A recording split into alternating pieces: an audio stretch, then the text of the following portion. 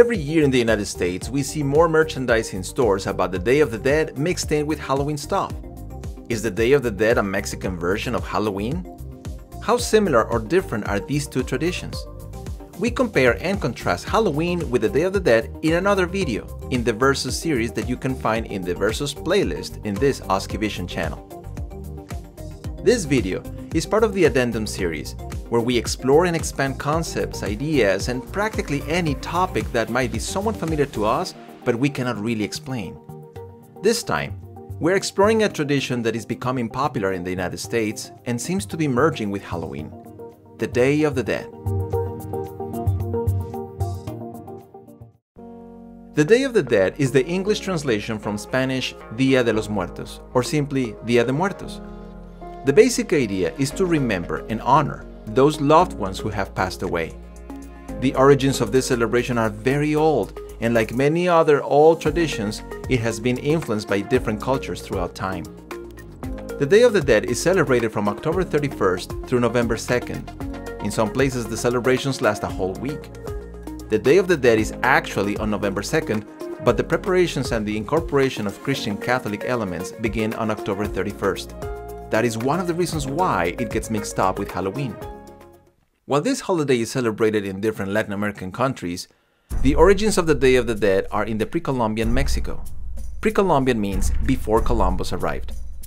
The Aztecs were a huge empire that extended throughout what is now central Mexico since the 1300s. But their dominance extended as far as the current northwestern Mexico and Central American countries like Belize, Guatemala, El Salvador, and part of Honduras, and even Nicaragua. All of these peoples had their own traditions and celebrations honoring their dead loved ones and warriors. While the Aztecs respected the religions and cultures of the many peoples they dominated, the Aztec culture was a strong influence. The Aztecs believed that the goddess of death, Mictecacihuatl, and her husband, Mictlantecutl, the god ruler of Mictlan, which is the underworld or dimension of the dead, kept the bones and souls of all dead people. During this period of time of the year, November 2nd, the veil between the underworld and the world of the living became very thin, and these Aztec deities allowed the souls to return to the world of the living and visit with their loved ones. In order for the souls to find their way back to the world of the living, there are several objects that the living need to gather and place on their burial places, representing the four elements of the universal cosmogony, or the origin of the universe, which is shared by all ancient mystical philosophies. These are earth, water, air, and fire. As early as October 31st, many families go to the cemeteries and clean the graves of their relatives.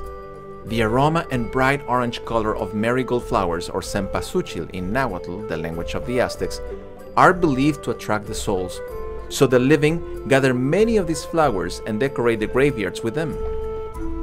In order to protect the essence of the souls from disintegrating during their multi-dimensional journey, the living place salt over a cloth or in little containers on the graves. To make the souls feel welcome, their living relatives prepare their favorite foods and beverages, and they serve them for the visiting souls. They cannot eat them, but they enjoy their essence. It is the living who indulge as part of a feast that follows the ceremony. You don't want all that delicious food to go to waste. The flowers, the salt, and all the food represent earth. Water is essential to life and a very important element in many traditions. The Aztecs believe that souls get thirsty during their journey, so they place cups and jugs with water on the graves as well. Fire is another important element, as it provides light, which the souls need to find their way to the party. After the arrival of the Spanish in the early 1500s, the use of candles substituted the torches that the Aztecs used to illuminate the burial sites. The air around the graves needs to be purified, so the Aztecs burned copal, which is a resin from the tree of the same name. Copal is like incense, and it is a sacred element in important ceremonies, including the visit of the souls of ancestors. The celebrations of the Day of the Dead got intensely influenced by the Spanish as the Catholic friars found ways to evangelize and convert indigenous people to Christianity. While the Catholic priests introduced All Saints' Day and All Souls' Day, which coincidentally happened on November 1st and 2nd respectively, the converted indigenous people continued celebrating the Day of the Dead at the same time, although they included Christian symbols like crosses made with marigolds and candles, and also attended Mass and prayers at church. The Catholic Church did not see the graveyard celebration positively, so they tried to forbid that practice. However, such a strong cultural tradition was impossible to stop. People began creating displays in their houses called ofrendas or offerings, with the same elements as they did in the graveyards. They included artifacts that belonged to their dead loved ones, like pieces of clothing they used to wear. Eventually, the wealthy ones included portraits also. The Catholic Church had to give concessions in order to ensure the gradual conversion of indigenous people to Christianity and allowed this practice, but they had to include the cross and images of Virgin Mary and other saints on their displays.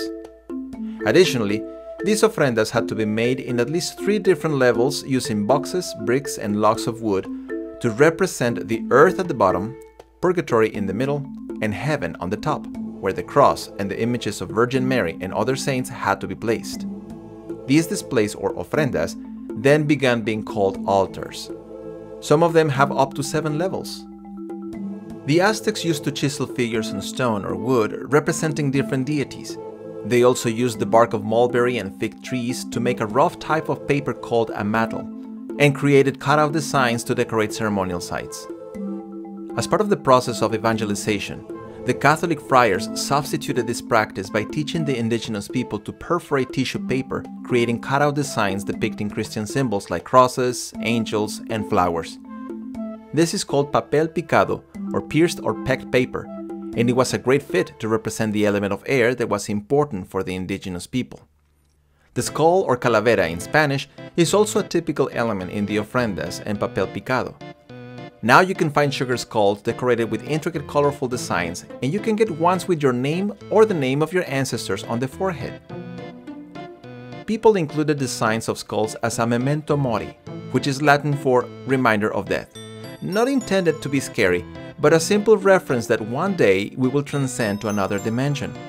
What was the underworld for the Aztecs became one of the 3 options offered by the Catholic friars depending on your behavior while you are alive: Inferno or Hell, the Purgatory, or the most desired one, Heaven.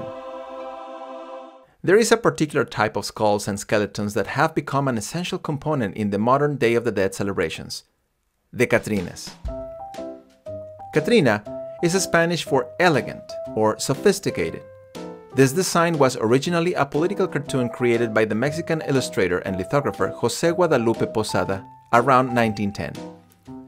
The intention was to mock the snobbish attitude amongst the ruling class in Mexico at the time, who was utterly concerned to imitate the European royalty and their opulent ways to demonstrate power and influence.